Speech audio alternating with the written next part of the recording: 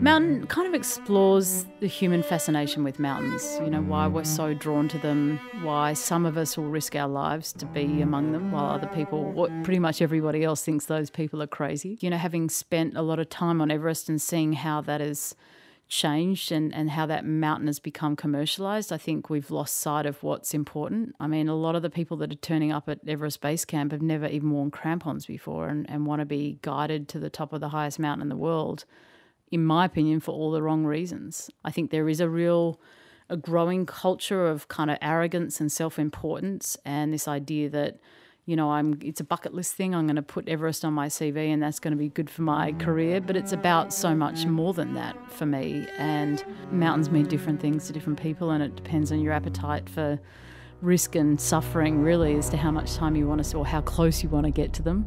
The rewards are amazing if you can bear the suffering to be in some of these places. You know, but they're very dangerous places. And I think what mountains can teach us is humility and a sense of awe and wonder about the world.